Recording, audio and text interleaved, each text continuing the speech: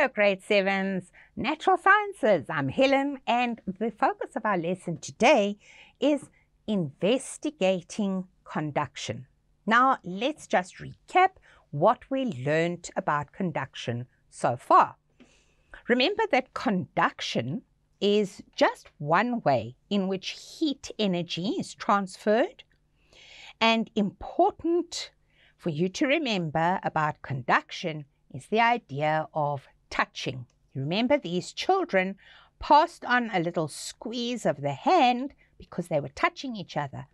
But if we had to put another child out here, this child would not feel the squeeze because he is not touching the last person in the line. So conduction is a transfer of thermal or heat energy between objects that are touching. We also established that not all materials conduct heat in the same way. We learned from our last lesson that metal appeared to be a far better conductor of heat energy than, for example, a wooden spoon. We also learned that solids conduct heat energy better than gases or liquids, and that is because the solid particles are close to each other, or the particles of the material are close to each other in a solid, so when they start to vibrate, they bump against other particles that are next to them, and they thus conduct the energy from themselves, from their little particle, and the heat energy spread to neighboring particles. So that is what we learned in our last lesson about conduction. Now let's have a look at an investigation into how metal conducts heat energy. So we have an experimental setup here where we've got a non-flammable base to which we attach a metal pole, and we've got a little plastic clamp which is going to hold a metal rod.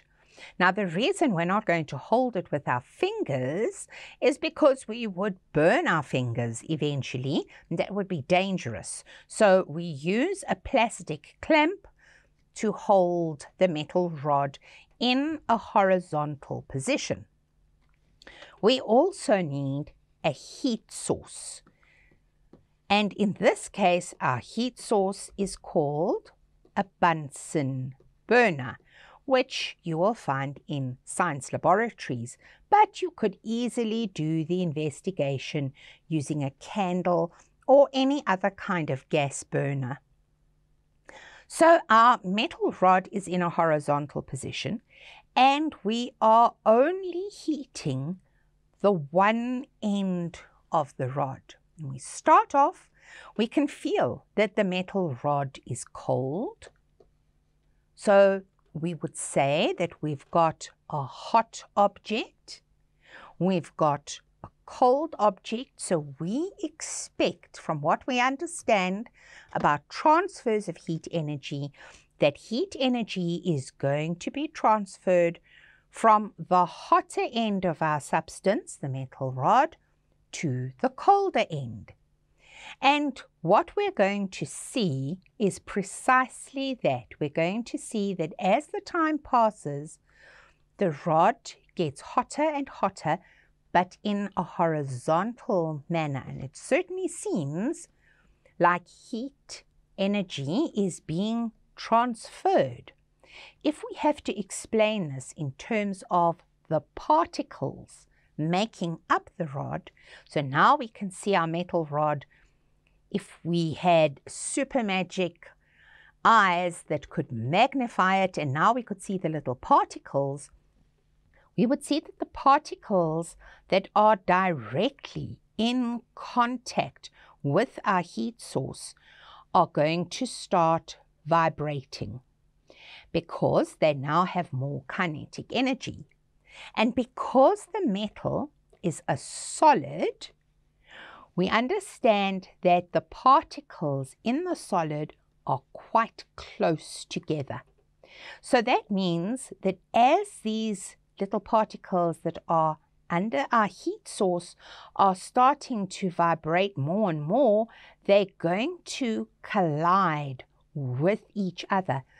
The space between them is going to extend, and this means that this collision will occur all the way down this metal rod until right at the end we've got a very, very warm metal rod right to the end of the rod. And we can say that the metal rod has conducted the heat energy from the heat source down to the cooler part of the metal rod.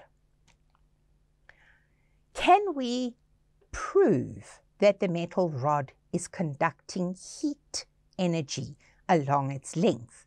Now, yes, we could touch it with our finger, but that would be rather silly because our finger would then burn.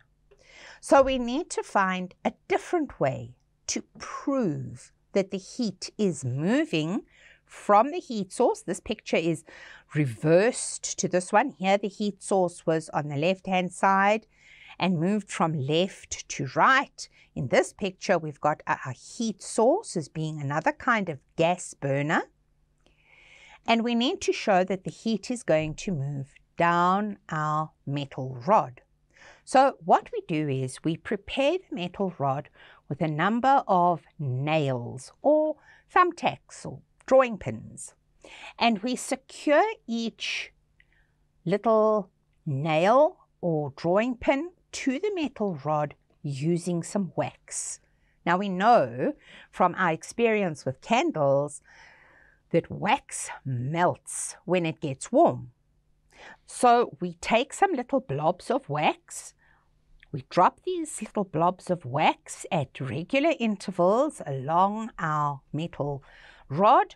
We then put a little thumbtack drawing pin onto each of these little blobs of hot wax. The wax then gets cool and solidifies, and we take that rod and we hang it up, or we clamp it into position over our heat source. And what we see is these little nails or thumbtacks start falling off the rod as the wax gets hot. When the wax gets hot, it's going to melt and it no longer keeps the little drawing pin in place. And we will see that our drawing pins fall off, not randomly. We don't see one here and one there. We see that they fall off in order. As the heat is conducted up the metal rod or along the length of the metal rod, so we see our little metal objects, thumbtacks, falling off the metal rod. Another way we could prove that the metal rod is conducting heat energy is to take our same original setup of the clamp holding the metal rod, and this time we could make sure that we have a thermometer. Remember, a thermo meaning heat, meter or measurer, thermometer is going to be able to measure the temperature of the bar. And we will see that close to the heat source, our temperature is high.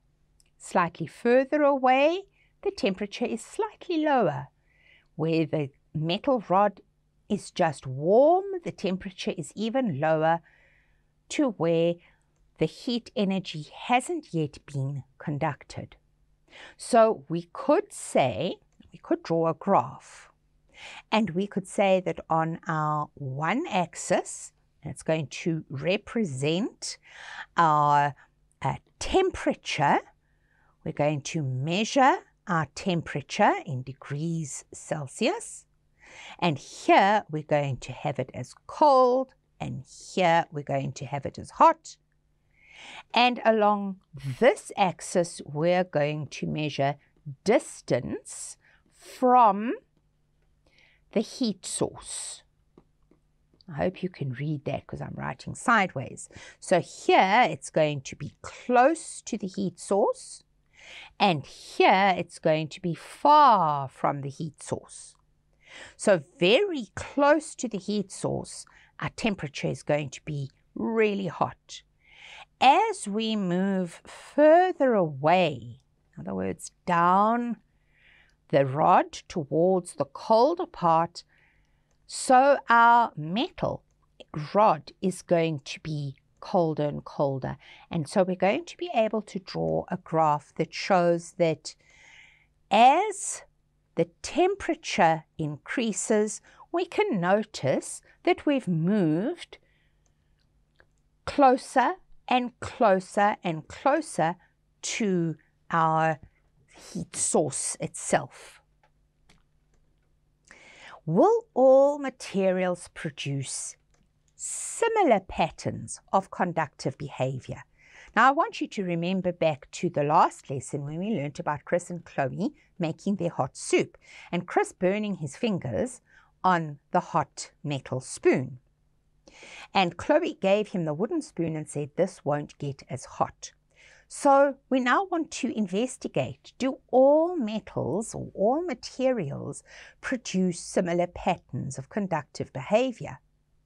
So in this investigation, we're going to use our little blob of wax, and into that we're going to implant our little nail or drawing pin. We're going to let the wax go solid again, and then we're going to hang two rods equal distance away from our heat source. But instead of using the same metal, we're going to use a different metal for each rod. Do you remember back to what I taught you previously? What is Fe the symbol for? Shout it out. You should know that. That is an iron rod, and Cu is cuprium or copper. So we're going to take a copper rod and an iron rod with our little thumbtacks or drawing pins attached to them. We're going to warm up. We're going to transfer the heat energy to the end of both rods, and we're going to observe what happens. And it certainly seems that the little drawing pins start falling off much quicker along the copper rod, and it takes much longer for them to fall off the iron rod. And how does this then translate into conductivity? Well, our copper is a far better conductor of heat energy than what the iron is. The iron is metal and it certainly conducts heat energy, but our copper conducts it faster. So here is a super challenge for you. Katie has tiles in her bathroom, but there's a little carpet that Katie stands on at the basin to brush her teeth. In winter, Katie says that these tiles are at a lower temperature than her carpet. So she says that the carpet temperature is higher than the tiles because the carpet feels warmer under her feet. Is Katie correct? All right, have you felt this? Have you experienced this as well? Are the tiles colder than the carpet in the same room? Well, Katie sadly is not correct. The tiles and the carpet are at the same temperature. They're both in the same environment. However, the tiles are better conductors of heat energy than what the carpet is. So the tiles conduct the heat energy faster from Katie's feet than the carpet would. And this makes the tiles seem colder, but in fact, they're actually at the same temperature as the carpet. So the tiles and the carpet are at the same temperature, but it's like the tiles are better at conducting the heat energy out of your nice warm feet, and so they feel colder because you're losing heat energy from the soles of your feet. So wear your slippers when you go into your bathroom or into your kitchen where there are cold tiles this winter, and you won't allow those tiles to suck out your heat energy like that. All right, more about heat energy transfers next time, guys. I will look forward to spending some time with you, but for today, that's it for Natural Sciences. Bye.